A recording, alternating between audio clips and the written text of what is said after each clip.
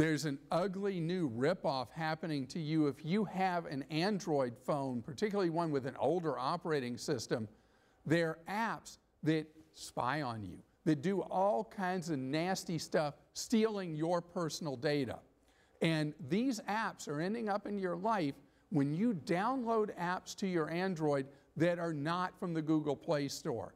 You know, your phone will ask you if you want to allow an app to download that's not from Google Play.